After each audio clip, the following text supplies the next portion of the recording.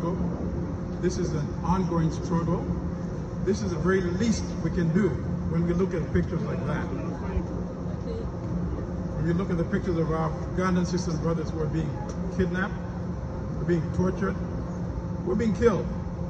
And let's be honest, General Museveni would not maintain this dictatorship for 35 years without the support of the United States. Now, this new president has said human rights and democracy are going to be the anchor of his foreign policy.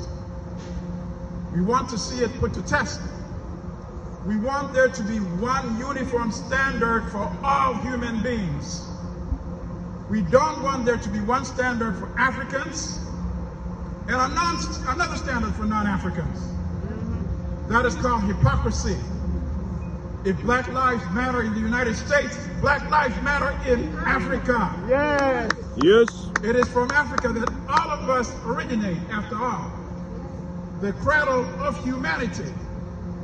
That's not challenged anymore.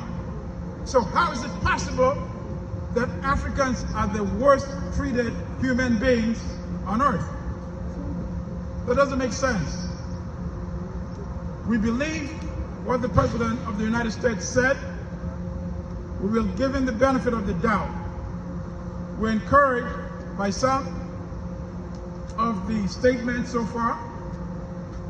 I think it's significant that Secretary of State Blinken said the elections in Uganda were neither free nor fair. No United States president has said that before, so we think this is important.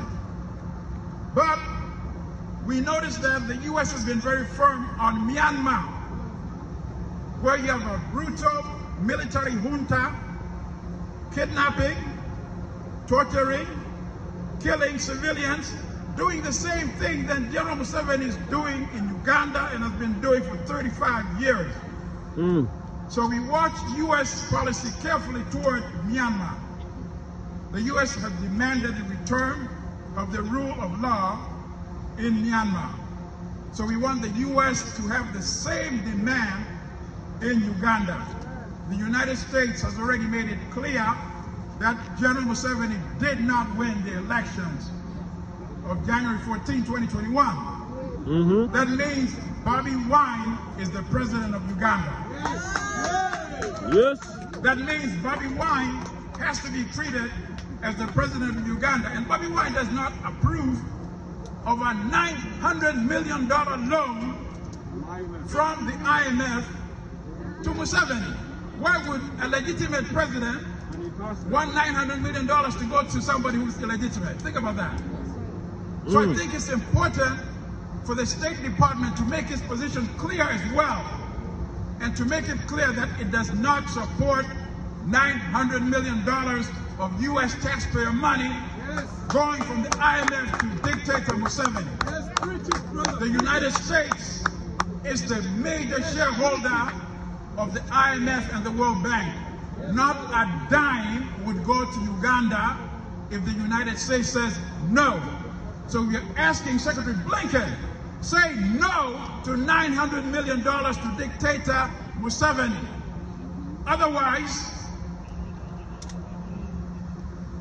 it means if you don't object to the loan, it means you don't object to these images here. And these are just a few photographs of the victims of dictator General Museveni. Please give hope to the young generation of Ugandans. Let them live a life free of dictatorship.